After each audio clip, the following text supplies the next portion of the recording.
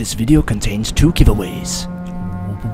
What's up, ladies and gentlemen, and welcome to another advanced mechanics guide from the dancing Danish dagger, stabbing you with life. Here to proudly present the guide, I am your host, the Party Knife. Introductions and guide overview. Hello! Now, after a quick introduction, first off we're gonna go straight into all of the important metrics as always, and explain all of the passive abilities and how they actually function, followed by a detailed explanation of all of her talents, of which one is outright lying and one is misleading, although correct, followed by a detailed guide on the most insane quick play build in the entire game, followed up by a bit of vermin science, illuminating the mechanics of setting stuff on fire, which neatly sets you up for the Battle Wizard Slow Cooker build, which is amazing for weaves, followed by a quick guide showcasing the single most important tips for the Battle Wizard's 5 most used weapons, after which there's a whole segment dedicated to make monsters go fly using the Firewalk ability, followed by a selection of high-level weave gameplay clips used to illustrate a bunch of important things, like how not to die, and proper positioning.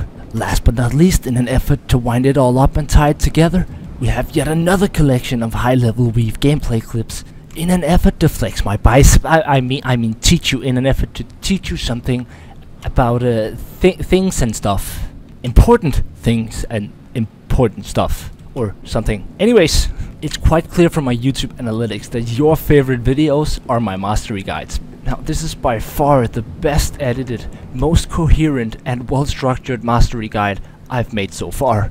I've put my heart and soul into this video and racked up something like 70 hours of just pure editing. And I really care what you think of this video, so if you make it all the way through, let me know what you think down in the comments below, and don't forget to join us! Join us! High five! Anyways, let's get started. Passives and important metrics. Let's start out by clearing some of the basics. The Battle Wizard has an HP pool of 100, which can be increased to 120, assuming 20% health on the necklace. Furthermore, she has a total of 40 overcharge, which is equivalent to both the Pyromancer and the Unchained. And her career ability is tied for the 3rd lowest cooldown in the game, along with Slayer, at a maximum cooldown time of 40 seconds, which is replenished by 1/4 of a second per enemy minion damaged, as well as half a second per damage taken, meaning a total of 80 damage would replenish your entire ulti in an instant. Moving on to passive abilities, of which the Battle Wizard has 3. Pyromantic Surge, which is a permanent 10% ranged damage modifier that's automatically active at all times. Then we have Tranquility. After not casting spells for 6 seconds, your overcharge decay speed is increased by plus 200%. in relation to the base decay rate, which is 0.6 overcharge per second, after a delay of half a second. Last but not least, we have Reckless Haste. Overcharge increases spell charging speed by 10% per stack, which are reached at 6, 12 and 18 overcharge, significantly increasing the rate at which the Battle Wizard can charge and cast her ranged attacks. But with the passives out of the way, let's move on to part 3. All talents and how they work explained in detail. Up first we have Confound. Now, Confound basically just generates temporary HP based on the stagger strength of your melee attacks. The stronger the stagger, the more HP you get. Then we have Spark Thief, which generates a fixed amount of temporary HP whenever you last hit a minion with your melee weapon, depending on the minion type. And you can see the exact numbers in the table I've added on the left. Just like all other heroes in the game, your third and final option consists of Heal Share, providing any of your teammates in close proximity upon consumption of a healing item with 20% of their maximum HP, as well as turning them healthy.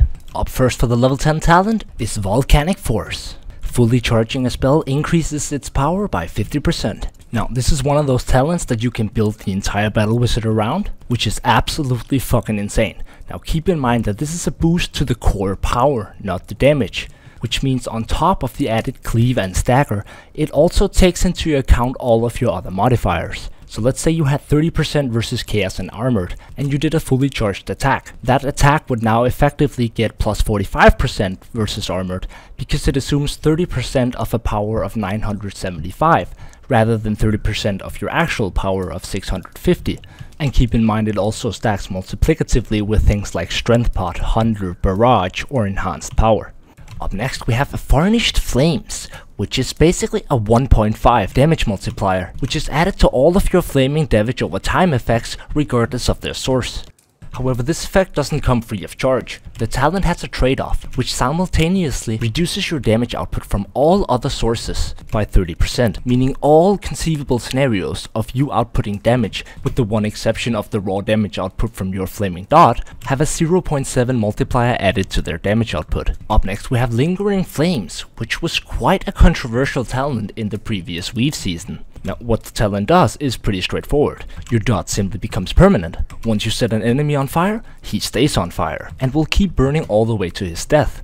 Although there is one exception to this, which I'll get into more detail with later in the guide. Now, if you're thinking, that doesn't seem so broken, I mean, the dot doesn't deal that much damage. Well, the thing is, in Season 1, you could pair it up with Varnished Flames to craft a build which would eventually be known as the Slow Cooker, since the idea was to just apply your dot to as many minions as possible, and then don't stop blocking until everything was dead.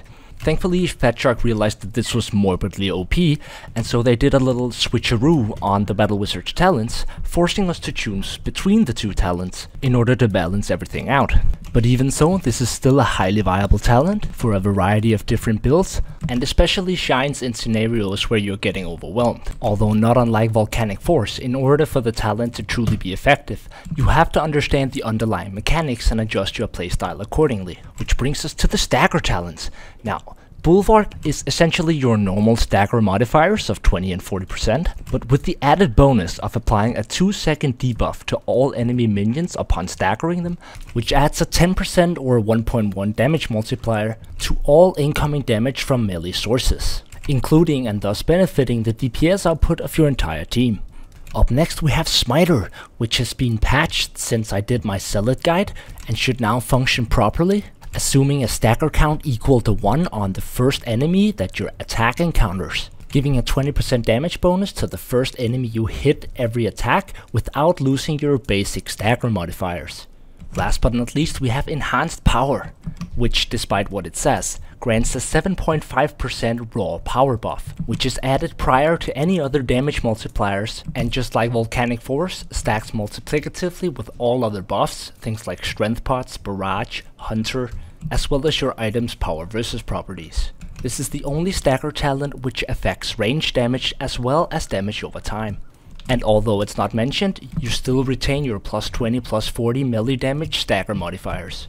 Up first for level 20 we have Unusually Calm, which reduces the window in which you can't cast spells in order to activate Tranquility, from a total of 6 seconds to a total of 3 seconds, or a reduction of 50%, substantially increasing the versatility of Tranquility. Up next we have Rechannel. When Tranquility is active, Sienna's ranged charge time is reduced by 40. Which means whenever you haven't cast any spells for 6 seconds and Tranquility is active, the charge up time of the next spell you cast will be only 60% of the normal duration it would take to fully charge it. Keep in mind that this effect can only be utilized once between each Tranquility recharged, as the casting of any spell will remove Tranquility and reset the 6-second cooldown. Which brings us to Centered, which increases the vending effect of Tranquility by 100%. Now at first this seems obvious, right? It obviously doubles the effect of Tranquility. But that's actually not the case, because the way Tranquility works is it increases your overcharged decay speed by 200%. So when this says it increases the decay speed by 100%, it's really changing a bonus of 200% to a bonus of 300%, which when added together with the base decay speed, which is obviously 100%, leaves us with an actual increase from 300 to 400%, which is equivalent to a 33% increase in the rate at which your overcharge decays. Up first for level 25 we have Soot Shield, which does exactly what it says it does. Igniting an enemy reduces damage taken by 10% for 5 seconds and stacks up to 3 times. This essentially means that whenever you do an AoE burning attack, whether it's with your staff or with your melee weapon, you gain a 30% damage reduction multiplier to damage from all sources, which stacks with traits like Barskin and is easy to keep at max charges all the time. Moving on to Fires from Ash. Killing a burning enemy reduces the cooldown of Firewalk by 3%. Now, Firewalk has a cooldown of 40 seconds, meaning 1% is 0.4 seconds, so 3% is 1.2 seconds. However, in order for fires from ash to trigger, the burning dot has to be active on the minion as it dies, and you have to get the killing blow.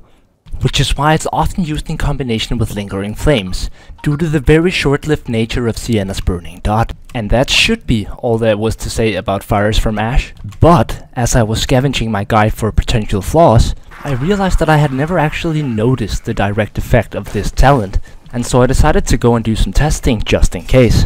And initially came to the conclusion that it provided half a second of cooldown reduction per enemy burning minion. Now, I don't have a degree in mathematics, but I'm pretty sure 3% of 40 seconds is not half a second. But something just didn't feel right about that either. So I did some more research, Google search, for real. It actually took me quite a while to find a reference. But eventually I did, and I tested it, and as it happens, it does in fact provide a 3-second cooldown reduction to your career ability. It's just that they totally forgot to mention anywhere at all that it has a half a second buffer, or cooldown if you will, which prevents it from triggering multiple times. Which is fine, I don't mind that at all. But you know, it'd be nice to know, since just applying your infinite dot and letting it burn out means everything is gonna die simultaneously, so even 20 kills would be a 1.2 second cooldown reduction, when really you could be knowing that you should space them apart intentionally in order to maximize the value. But anyways, let's move on to the next talent. Then we have Immersive Immolation, which upon hitting 4 enemies with the same attack, regardless of whether it's melee or ranged, increases your attack speed by 15% for the next 5 seconds, which is plenty of time to continuously re-trigger the buff, essentially granting you a permanent 15% attack speed bonus, which also increases the odds of triggering a critical hit, essentially turning you into a flaming lawnmower whenever Swift Slaying is active. First up, for the level 30 career ability talents, we have Volan's Quickening, which reduces the cooldown of Firewalk by 30%. Now, since Firewalk has a total cooldown of 40 seconds, 10% is equal to 4 seconds, meaning 30% is equal to 12 seconds. Which, when subtracted from 40 seconds, gives us a cooldown of 28 seconds. But up next we have which trades away the burning trail for an increased explosion radius and burn damage from the dot applied specifically by the ulti. However, removing the burning trail vastly decreases the amount of enemy minions you're able to ignite, all for an increased damage over time effect that can still be outcompeted by the damage over time effect applicable by the Beamstaff M1. But worst of all is you'd have to pick it instead of Burnout, which is the last but by no means the least of all the Battle Wizard's talents. In fact, it's probably the single most amazing of all the Battle Wizard's talents. Wanna stagger an entire patrol and set everything between you and it on fire? Check! Wanna take out monsters so quickly your shade develops self-esteem issues? Check! Wanna laugh as you drink a Kong pot, overtake a handmaiden and disappear into the horizon? Check! Wanna rescue your best friend with no effort from a pool of minions so thick he realizes he's a scrub? Check! Wanna give fewer fucks than quantum mechanics and simply appear at places it shouldn't be possible to be? Check! Anyways, let's move on.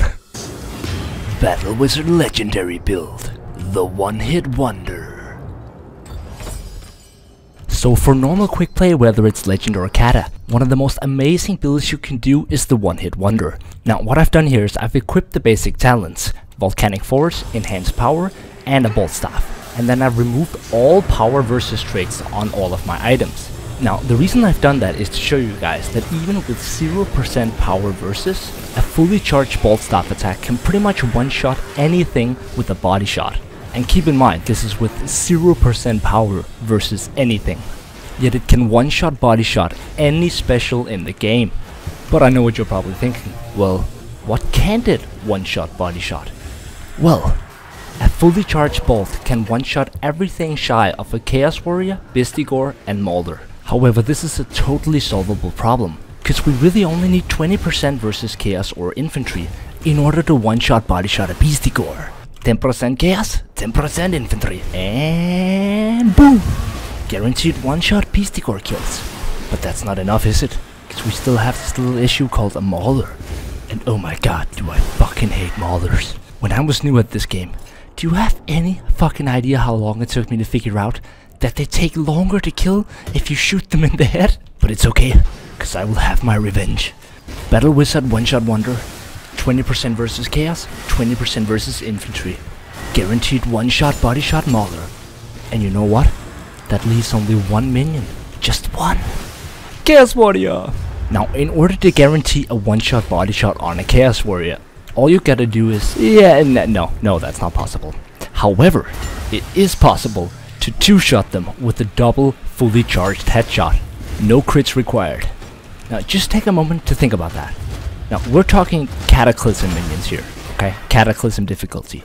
You can guarantee a one-shot, a one-attack body shot on any special, any elite in the game, with the one exception of a Chaos Warrior.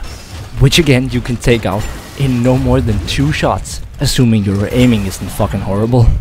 But there's more. Cause 40% versus Chaos and Infantry happens to hit another really interesting breakpoint, which happens to be exactly what the Bolt Staff needs. Now, as we've established pretty firmly, this Bolt Staff build can cut through armor minions like a 10 trillion watts per square centimeter laser could cut through cotton candy. But one of the downsides is the spark attack, the left click, can only hit 1 minion per projectile. However, simply spamming uncharged heavy attacks is in fact equally horrible. That is until you apply.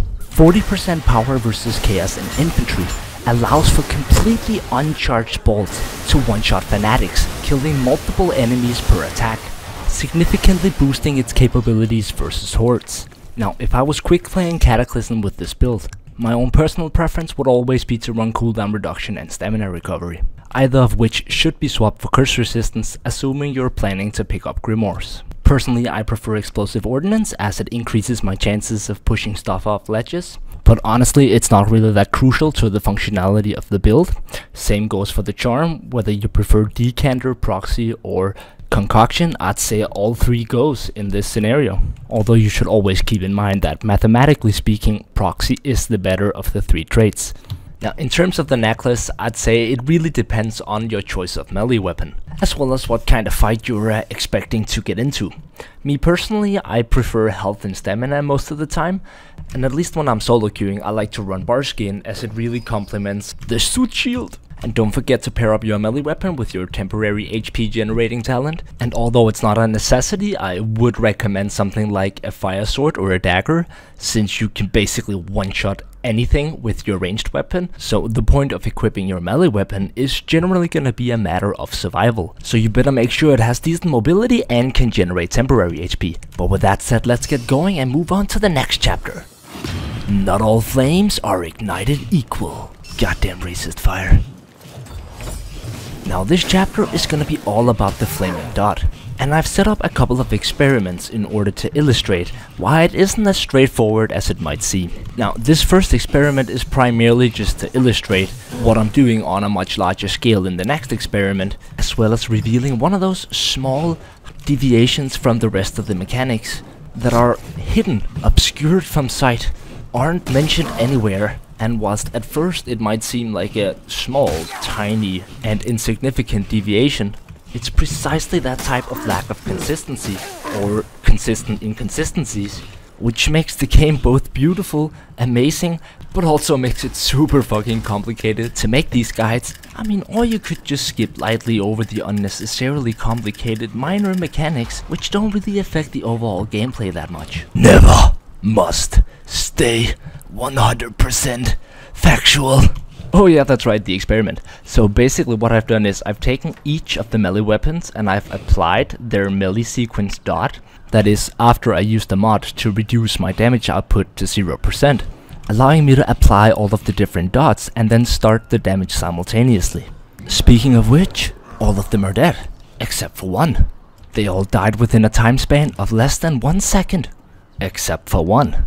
And it wasn't a coincidence either. He would have died last no matter how many times you replicated this experiment. So which one was it? Flaming Sword, Heavy Attack 2. So on the left side at the number 1 you have Firewalk, Direct Hit with and without Kaboom. At number 2 we have Fireball Staff, Fully Charged Attack and a Minimum Charged Attack. At number 3, demonstrating what we learned in the previous experiment with a Heavy 1 and a Heavy 2 from the Flaming Sword. At number 4 we have the Charge Up Attack from the Flamestorm Staff. At number 5 we have a fully charged Conflag Staff and a minimally charged Conflag Staff. Last but not least, we have the Beam Staff Heavy Attack Dot and the Beam Staff Light Attack Dot. Now, there's a couple of things you should know about damage over time effects. First up, they don't stack, meaning only one damage over time effect can be present at any given minion at any given time. But more than that, they also can't be reapplied. An example would be you have a 3-second damage over time effect, you apply it, 2 seconds passes, you reapply your damage over time effect. What happens? Well, 1 second later you no longer have a damage over time effect on the given minion. This mechanic is especially important to take into consideration whenever playing the slow cooker build, as any low DPS dot you apply to a potential monster is permanent and will last until it's dead, with one noticeable exception, although it still remains out of your control. But if you have a Bardian on your team with a Drakefire weapon and he applies his burning dot, it will take priority over yours, removing your burning dot and applying his. So do make sure you keep that in mind. Now, not unlike most other attacks in the game, the overall DPS output of your damage over time effect is calculated based on your raw hero power, which is multiplied by some number depending on which attack you use. Keep in mind that stagger of any kind does not affect your dot's damage, however your power versus properties on your items do, although only while they are equipped. Let's say we apply our burning dot to a storm vermin, and our dot has a damage output of 10 every second. But let's say we put 10% power versus Skaven and 10% versus armored on our charm, as well as on our staff. Well, obviously our dot will take for 14 damage per second. That is until we swap weapons to our crit chance attack speed flaming sword, cause whilst our melee weapon is equipped, it will only take for a total of 12 damage per second, until we bring our staff back out, upon which it will return back to 14 per second. So whilst the dot damage based on the attack type you did is fixed, any other buff such as Hunter, Barrage, a Strength Pot only increases the damage while it's active, and thus you don't have to bother drinking your Strength Pot before applying the dot. Anyways, I think that just about covers all of the technicals regarding damage over time effects, which I thought was appropriate to do before we got to the slow cooker build. So let's up the damage so we can get some data. Now in just a moment the first one is gonna drop. Place your bets, place your bets. Which one do you think it will be? What staff has the best dot in the game? And the winner is the Beam Staff M1. Interesting. Quickly followed by her career ability with the Kaboom talent. So no surprises there. 9 contestants left, but who will take the bronze medal? Could it be the one, the only? Oh, for fuck's sake, I fucking hate the Flamestorm staff. It's like, I don't care if it was on sale at 90% discount and had an unobtainable trait allowing for infinite overcharge use, I still wouldn't run the fucking Flamestorm staff. Like, it would require a rework of such epic proportions that the Flamestorm staff better be shooting ballistic fucking missiles if you want me to incorporate it in any viable Sienna build. Anyways, speaking of junk, it's giveaway time! You heard that right, motherfucker! So the first person to correctly list the death order of all 11 Minotaurs, sorted by the attack used to apply the dot, wins a free Steam key for Warhammer Vermintide 2 the game, which is perfect for being super annoying and guilt-tripping one of your friends into playing the game with you. Ooh, yes! I'll even list the first 3 ones for you, although you don't need to bother with the time, as long as you have the right order and the right attack. And if you're thinking, but wait, you didn't show us the specific attack you used for every single Minotaur, or did I? All I'm gonna say is go back to the point where I listed them from 1 to 6, listen carefully, and apply just a tiny bit of common sense, and you should be able to fill in the few remaining gaps. But anyways, enough about freaking dots, let's move on to part 6. Battle Wizard Legendary Build, the Slow Cooker Weave Edition. Now, one of the primary reasons I opted to do the Battle Wizard next was specifically due to the Season 2 Weave patch, in which they fixed something like 9 out of 10 of the overarching issues, making them genuinely enjoyable to play. Now, I'm just quickly gonna go through my most used variation of the Battle Wizard for high level weave play, but in order to leave more time for actual gameplay examples, which I feel like I've been missing a lot in some of my other mastery guides, I am gonna restrain myself to only explaining the absolute essentials. However, I have been contemplating doing a weave guide, in a more general sense, explaining the different wins, the tactics you should use to approach them, what constitutes a good hero setup, and who knows, maybe even a bonus section of all the cheese spots that I'm aware of in the current season of weaves. So if that's something you guys would like me to make, then please let me know down in the comments below. But for now, let's get back to the Battle Wizard. Now, a pretty standard feature of almost any weave build, at the very least once you start reaching up towards 100, is running 30% block cost reduction on your weapon along with 2 stamina, and usually you're gonna fill the rest in with something like attack speed. And for weaves specifically, I usually run off balance, in order to maximize my survivability, under the assumption that sooner or later, due to lingering flames, everything will die eventually if you can just survive for long enough. Now, in terms of the conflag staff, it's pretty simple. You're always gonna be running power versus chaos, and either power versus infantry or armored depending on the scenario. And although barrage is technically an option, I would say thermal equalizer is just far better, since more casting means more dots and more stagger. Now, on the top circle equivalent of the charm, you're gonna be running power versus chaos, and again either power versus infantry or armored depending on what you're focusing at or struggling with in that specific weave. Decanter if you're selfish, proxy if you're generous, and concoction if the entire map is filled with nothing but speed pots. Now, for the second circle, which is equivalent to the necklace, again you're gonna be running 30% block cost reduction, 2 stamina, and fill up the rest with health. Now, if you're running heal share, you might want to consider Boon of Shalia, otherwise get Barskin since it synergizes really well with Suit Shield. Now, a neat little feature of the third circle, which is equivalent to the trinket, is that you can get 5% movement speed filling only 1 slot, which is pretty much universally worth it regardless of your hero, since you can trade it for something like 1% crit chance or 2% cooldown reduction. Furthermore, stamina recovery is an absolute must, and then personally I prefer to fill out the rest with cooldown reduction and explosive ordnance. Now, in terms of the talent build, I usually get either heal share or temp HP based on stagger, along with obviously lingering flames and enhanced power, the vastly superior unusually calm, along with suit shield for protection, and of course burnout, with an entire chapter dedicated just to teaching you guys how to push bosses off ledges. But first, spell casting and melee mastery. Now, for this segment, I thought I'd just quickly walk you through the 5 most used weapons of the Battle Wizard, along with a couple of tips on how to use them effectively: the dagger, the fire sword, the bolt staff, the beam staff, and the conflag staff. Now, in a lot of ways, the dagger and the fire sword are very similar. They both have an effective dodge count of 3, as well as a 20% dodge distance modifier. But where the dagger shines is in terms of raw movement speed. Now, if you didn't know this already, all weapons featuring a dagger, whether it be Sienna's dagger, dual daggers, or sword and dagger, have a 50% stamina cost modifier associated with their push, which means the cost of doing a push, or in this case a push block attack, is 1 stamina or half a shield, rather than 2 stamina, an entire shield. Which is why you always see speedrunners using the dagger, as the push block attack of Sienna's dagger increases your distance traveled.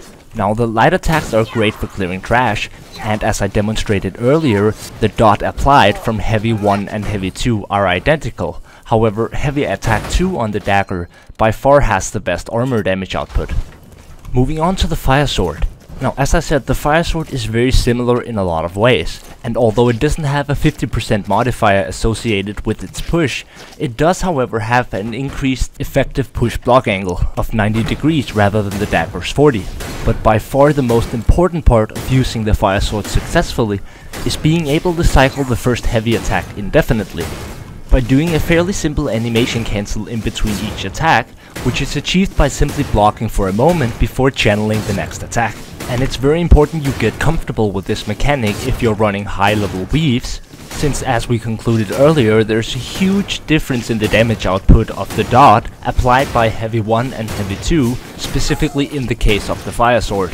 Now again, as we concluded earlier, the beam staff had the single highest DPS of all Sienna's damage over time effects, which should leave you wondering why the heck everyone isn't running beam staff on the Battle Wizard.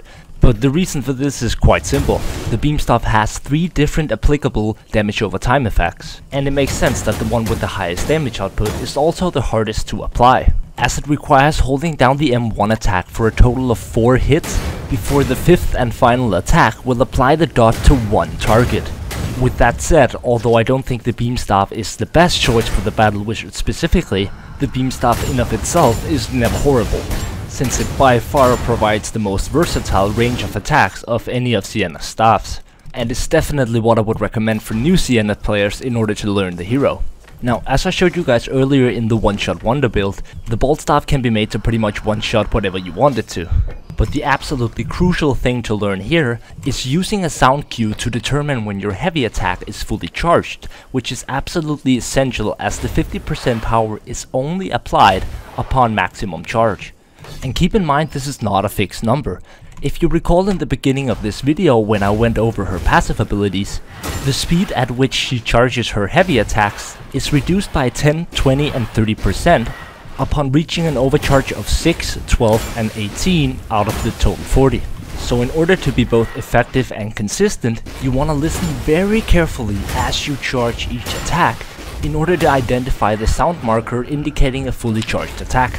Now, I've gone through the extra trouble of trying to visualize it for you here. Now, what you want to notice is the gap between the obvious sound cue and the attack actually being fully charged.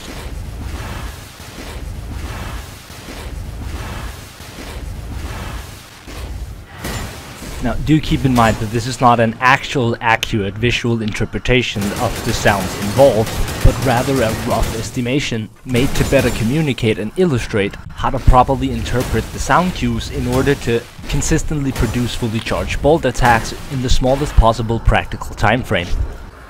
In other words, the bolt staff is an amazing ranged weapon, although admittedly it does have quite a high skill cap if you compare it to something like the beam staff.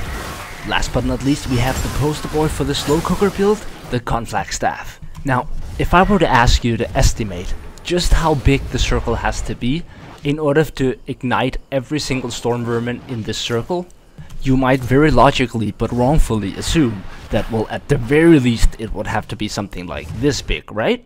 I mean, the circle isn't even touching the outer storm vermins. But surprise motherfucker, it doesn't even have to be half that size. In fact, it barely has to touch the inner storm vermins in order to apply it to the outside storm vermins. Don't believe me? Watch this. Literally all it takes is a charge off time of maybe 0.1 to 0.2 seconds, more than just holding right click and spamming left click, and every single one of the storm vermins has been ignited. Now, do keep in mind though that the damage output of an uncharged dot is significantly lower than a fully charged one. However, this allows you with 40 overcharge and thermal equalizer to spam a total of 15 charge attacks in a row before maxing out, and igniting way more enemies in a smaller time frame for less overcharge. Although, just to be clear, if you do aggro a patrol, you definitely want to start out doing a fully charged attack. But you simply don't always have the time for that. If you're on the move and you want to ignite as many minions as possible, it's way quicker and way more efficient to simply pop a bunch of small charged attacks rather than a couple of big ones. Which also has the added bonus of being able to target and apply the dot to a landscape of very scattered minions, where the fully charged attack requires that you have a horde or area of high minion density in order to really be worth it. Furthermore, this option can also be used as a tool for survivability when you have a large number of armored minions aggroed upon you, although this particular example is probably a little bit exaggerated, as I seem to recall the keep difficulty was on veteran due to some of the recordings I needed to make the trailer. But the conflag staff isn't limited to deflecting just armored minions. The small bursts are absolutely amazing for deflecting things like both assassins and leeches, which when combined with the extra charge up speed provides an amazing amount of crowd control when utilized properly, as you can see in this example where I deflect 2 leeches. But anyways, let's move on to part 8. Ability Mastery, Path of Flames.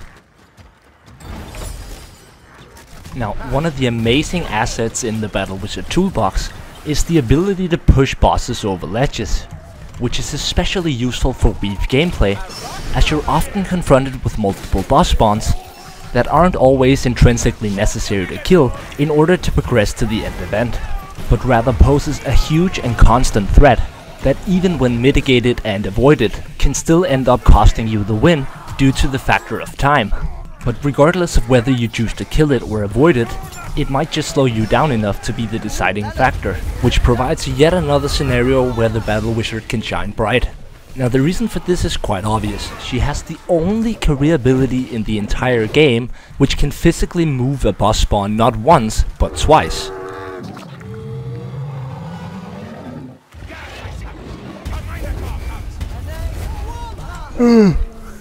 And people say Minotaurs are hard to kill. Now obviously you're not always gonna find yourself in a scenario where it's that easy, but I do think it might help to isolate the scenario to just you and the boss spawn in order to better visualize exactly what the strategy should be. Now paradoxically, the boss, which most people consider to be the hardest, is actually the easiest to position yourself for in order to push it over a ledge. Simply place yourself in decent proximity to said ledge and aggro the Minotaur from afar. Assuming you're fairly confident dodging the Minotaur's charge, the rest really should be a piece of cake, as the Minotaur even stops for a moment, granting a sufficient time window to place it confidently. Now granted, this makes it look a lot easier than it actually is, but what it really comes down to is your confidence executing said mechanic. Now obviously it's not always gonna be a Minotaur, and assuming you don't have the luxury of one of your teammates aggroing the monster to the ledge, the danger comes from the monster potentially pushing you over the ledge rather than the other way around. Now there are two ways to mitigate this risk, the first of which requires a wall or a blocker next to the ledge that you then use to try and get around the boss spawn, using the wall as a safety feature to position yourself such that you can push him off. Although admittedly this is a dangerous strategy for a number of different reasons, as it requires controlling the forward momentum of the boss whilst leaving a gap on the correct side large enough for you to slip past him so you can push him off. But there is in fact a better way, which is especially useful when dealing with a chaos spawn, as you risk the chaos spawn otherwise picking you up and throwing you over. Now the idea here is that you don't actually have to be behind the boss spawn in order to place your teleport behind him. In other words, rather than moving around it, you move through it. Now the benefit of this strategy is that it doesn't require a barrier or a safety net, and whether or not you succeed largely comes down to precision, as moving the boss even slightly sideways can easily prevent you from a successful execution. Oh, for fuck's sake, just fall down already. Now if you're especially badass, this strategy can be applied to a charging Minotaur. However, I would not recommend it, as timing the dodge is simply way easier. Now for all of these examples, I've isolated you and the boss spawn, since at the end of the day, you can only really affect your own gameplay. But the thing is, thankfully, you're rarely on your own in Vermintide, and even if you fail your own execution, simply showcasing an obvious attempt to push the monster off the ledge will quite often prompt a reaction from your team, since, let's be honest, who doesn't want to be the one to make Rat Ogre go fly fly? Get wrecked, motherfucker! I wonder if a Rat Ogre can fly fly. No! Must help Rat Ogre learn to fly. Yay! Rat Ogre fly fly! Go teamwork! Oh wait, I forgot, you need wings to fly. That's a bummer. But no, jokes aside, Firewalk is one of the most versatile career abilities in the entire game, and it's obviously not just limited to pushing bosses off ledges and setting stuff on fire, but it's also a great tool for saving your teammates, even when their positioning was terrible. Cloud Alpha! I told you I'd get revenge for all those times you killed me once we finished the weaves. Oh, that was close. Oh shit, oh shit, oh fuck. Dodged it. My god, I'm amazing at... Oh, for fuck's sake. No, but for real though, almost no matter how dire your teammates' circumstances are, if you are in range of the first ulti and you play it accordingly, pretty much anything short of something like a direct assassin pouch should prove no obstacle to getting both in, resurrecting, and back out again. Even a boss spawn of any variety, perhaps with the one exception of a really distant Minotaur charge in combination with you timing it horribly, is ever gonna pose an issue to actually saving your team, due to the amazing combination of both mobility, stagger effect, and double use, allowing you to not just save your teammate, but ensure your own safety along with it. Which neatly brings us to part 9. Strategic focus and proper positioning. Now, in any scenario where shit hasn't hit the fan yet, your primary focus is that of a DPS dealer. But unlike most other DPS dealers, at least in the context of high-level weaves, you are slowly killing everything rather than quickly killing individuals. But doing so effectively requires a certain amount of wiggle room, and although perfect positioning is not always an option, and you have to make do with what you got, But the absolutely crucial thing to understand here is that equally important to your actual positioning is your understanding of your current positioning. Which is to say, knowing whether or not you have to worry at any given moment is what's gonna allow you to act accordingly in order to minimize your risks and maximize your efficiency. Now, since space equals efficiency on the Battle Wizard, more often than not, you're gonna find yourself as the rear guard rather than the front guard. And being a paranoid motherfucker is absolutely crucial whenever you don't have a barrier behind you. Which is why in the span of just 9 seconds, I looked behind me a total of 4 times. The last of which likely saved my life. But surely, if you killed everything from the start of the map up until your current positioning, and you just looked behind you, there's nothing to worry about, right? Just like a honey badger, Vermintide doesn't give a fuck, and will systematically spawn small packs of trash minions behind you, which is just one of a numerous amount of reasons positioning is immensely important, and should in the context of high-level weaves be structured around the Battle Wizard's safest location, rather than moving down the stairs for absolutely no reason, leaving me in a position where I can't do anything except block. Claude, yes, Claude, you don't have to spam help. Unlike you, I am aware of my team's positioning. Apply cold water to burned area. Obviously, I'm just kidding. Claude is without a doubt slightly better than a bot. I'm sorry, that one just slipped out. You can consider us even now. And for real though, Claude is a great player, and so is Slashcax, and so is Mankiller. And just in case you're curious, Claude had this annoying habit of killing anyone who was at low HP once we finished the weave, which more often than not was me, since I like to run heal share on the Battle Wizard, which in of itself wouldn't bother me, except for the fact that because he always played the Zealot, every single time you retaliated, his passive ability would kick in, turning him invulnerable for several seconds. He once did it like 6 or 7 times in one evening, and so obviously something had to be done, but enough about that. Now, let's talk a little bit about survival in these next 2 clips. Now, in the first one, I'm gonna show you guys why it's absolutely crucial, necessary, to have 60% block cost reduction and the extra stamina on high-level weaves. And just for reference, this is weave 103. Now, as the elf tries to reposition so we can gather the team, I really have no choice here but to try and follow. And at first glance, it didn't seem too bad, but once I pulled off the second TP, I quickly realized that I might be totally screwed. Now, whenever you're in a locked up scenario like this, you still want to dodge as much as you possibly can, simply in order to make your stamina charges last longer. Now, through a mixture of dumb luck, help from my teammate, and the correct build, I somehow managed to pull through, from positioning hell to positioning heaven, allowing me to simply burn stuff without a care in the world. Did you already forget? Minions are gonna fuck you up from behind. Look, right there. Called it! Now, let's take a look at a somewhat similar scenario, but with one major key difference. We're on our own. Now, I restrained myself from using my staff in the previous scenario because I knew I had a team and the risk was simply too great. But when you're on your own in a confined area and you find yourself unable to move, you simply have no choice but to pull out your staff, risk taking damage, and using it to stagger enemy minions. Now, it becomes obvious in slow motion. I got out, I actually thought I was fine.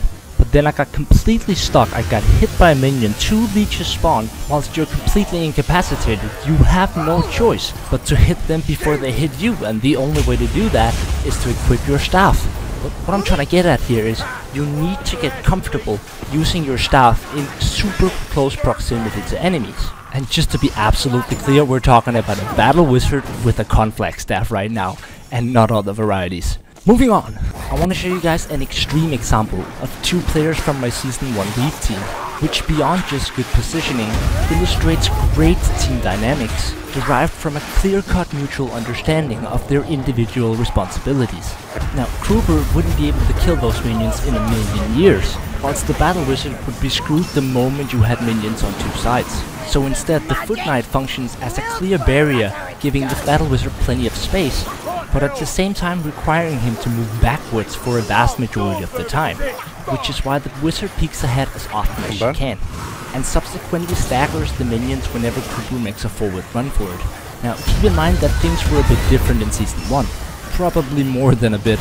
For starters, the Deathweave souls actually dealt damage rather than just converting their green HP into temporary HP, and the damage multipliers were so extreme at the highest weaves that a single soul could one-hit the Kruber, which is precisely why the gap had to be so large. Cooper would avoid getting kills by any means necessary in order for all of the souls to automatically follow the Battle Wizard, who subsequently had a gap large enough that the souls would fade before ever reaching her. And although it didn't work out, I think a lot of players could learn something from these two. Claude, just kidding. In fact, I thought I'd use this clip with Claude to just showcase how it all looks in first person. Now there's only 2 of us left, and this is not a particularly great place to be. However, in order to progress to the point where we can save our teammates, we first have to get through a couple of triggers, upon which we decide to move back towards a more favorable position. Now notice here, as soon as I'm in the back and Claude is in the front, it is 100% my responsibility to be aware of what's behind us, since Claude needs 100% of his focus on keeping back the storm vermin so that I get room to breathe. And we eventually managed to find a good bottleneck location from which to fight. Now, this location was in fact improved upon even further by the fact that there was a live storm fiend, dishing out significant amounts of friendly fire, helping us to clear everything out. Which brings us to the final chapter. A flaming blizzard of a wizard. Now, just to start things off, I thought I'd show you this death-defying example played by my Season 1 weed mate, Hooch, whom, with a combination of great skill and dumb fucking luck, manages to actually pull this off. Now, if you've seen this clip before, then thank you. That means you're watching my Epic Wins Legendary Fails videos, in which I put a clip at the end of Dumbledore from Harry Potter saying, "I hereby grant Gryffindor House 60 points."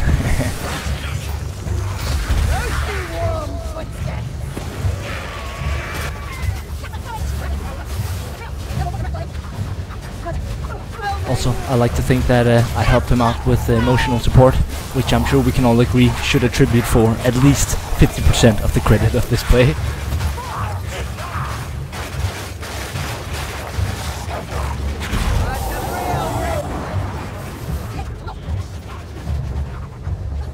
Well fucking played, Hooch. Well fucking played. Now, this is week 120, and throughout all of these clips, you're gonna see several of the different things we talked about in effect. But for this clip, there are 2 things that I want you to be especially aware of. The first is my use of the contact staff to control the rate of assassins that are about to hit us. The second is my positioning in relation to the rocks behind me, which I was hugging as much as possible, for 2 reasons. The first and most obvious of which being not getting hit in the back when using my staff, but more importantly, as a means to decrease the angles of attack the assassin could pouch me from, as my visibility was poor to say the least. But I managed to keep the storm vermins at bay. Since I knew my back was safe, I could always face them, which makes my stamina much more efficient. And coupled with a burst here and there, it wasn't completely unmanageable. But I don't care how experienced you are. You're not human if your heart rate doesn't go up just a little bit when you're confronted with this amount of assassins.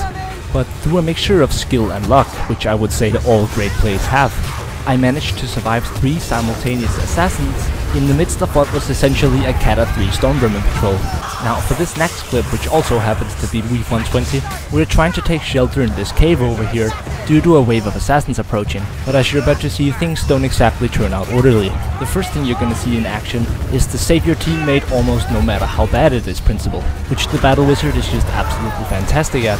And although things don't exactly feel structured at this point in time, we get Cooper back up and seem to manage just fine. That is until half a Chaos Patrol decides to charge us from the front, pushing us into the cave. And rather than helping, Kex on the Handmaiden makes the exact right decision of rotating to the opposite side of the cave as quickly as possible to clear it out, as to make space enough to prevent that we get mushed together. Unfortunately, however, his face caught an assassin, which made me realize that I now had to rotate in order to prevent large amounts of minions from accumulating just behind my teammates that were already fighting a fight on one side. But as it turns out, it was simply all too much, and we quickly got overwhelmed into a sort of every man for himself scenario, as the flamers were not just extremely disorientating, but on top of that, also prevented us from pushing into the cave while we had gunners on the outside of the cave.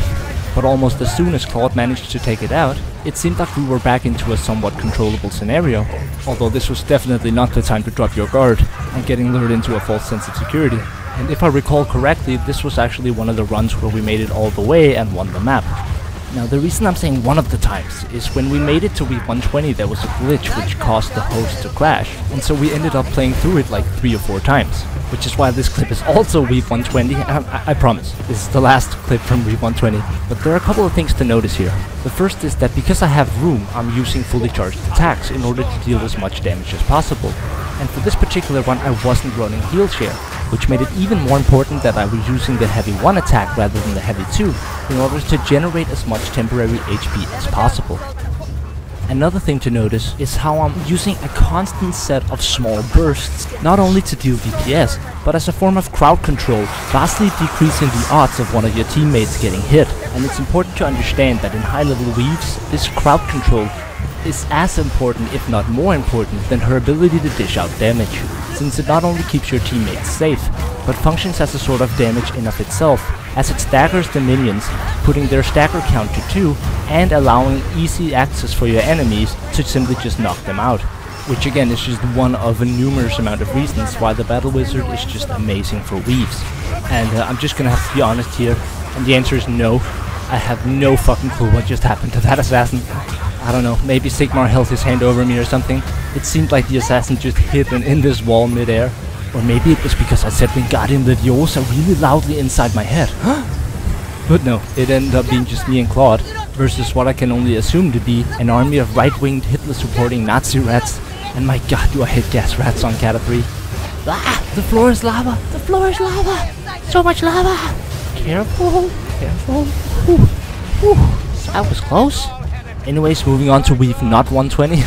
Now, this wouldn't feel right without at least one clutch. Don't you agree? So instead I've added a double clutch, but neatly packed into one clip for your convenience. Which is totally and entirely what I was concerned about back in Season 1 when I did this clip. Yeah, right. But anyways, but with that said, I think it's time. What time is it? Not what time. It's time. Time for what? You know, the thing we talked about. What thing we talked about? Oh, the thing. Yes, that thing. What other thing could it possibly be? You know what? Never mind. I don't want to know. So, do you have it? What? Oh my fucking god, the thing we literally just talked about 10 fucking seconds ago. I don't know. Then who the fuck would know? Calm yourself. Breathe, just breathe, calm yourself. You promised your mom no more rampages. Just take it easy. Wait, are we going on a rampage? No, we're not. Just tell me where did you put it last? Where did I put what last? The thing that we're doing and talked about. Oh, the thing we talked about? Oh, that's right here. Oh, thank God. But no, why didn't you give it to me when I asked it for you just before? Wait, did you ask me for something? You know what? Just forget it. Just give it to me. My God, stupid people, am I right? Anyways, we have it, that's what matters. Now, unfortunately, my team wasn't left in the best situation here, and both of them unfortunately died, sending me into yet another solo scenario. Now, we're not gonna go through the whole clip, but I did think that this clip was worth featuring due to the extra stress factor of everything being invisible. Now, if there are specials on the loose, you always want to move inside here where you have at least some cover from things like assassins, gunners, leeches, and even gas rats. But really, it still comes down to being comfortable with being uncomfortable, and sometimes to survive, you simply need to have the balls to pull out your staff and stagger the minions in order to prevent getting fully surrounded. Now, unfortunately, I screwed up my ulti here and I ended up in a really bad position, but was eventually saved by the fact that the damage I had taken proved sufficient for me to generate my ulti back, which combined with the Kong pot gave me the last bit of thrust I needed in order to successfully finish the clutch. Anyways, I hope that you found these clips illuminating and that they at least somewhat took some of the theoretical aspects and put them into practice. And if not, then too bad, cause here's a free key for Vermintide 2 the game. First to grab it gets it. You snooze, you lose, or as we say in Denmark, no arms, no cookies. Which is entirely not applicable to this context, I just realized. But hey, it's an amazing fucking saying, so you just learned some Danish culture, motherfucker. And there's nothing you can do about it.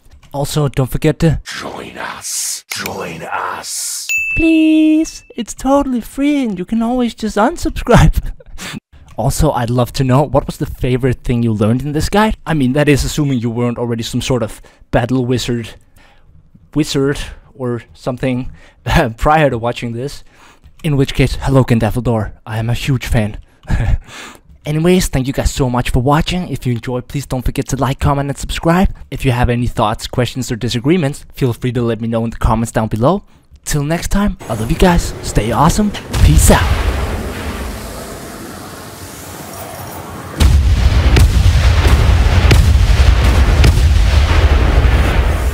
Fuck yeah.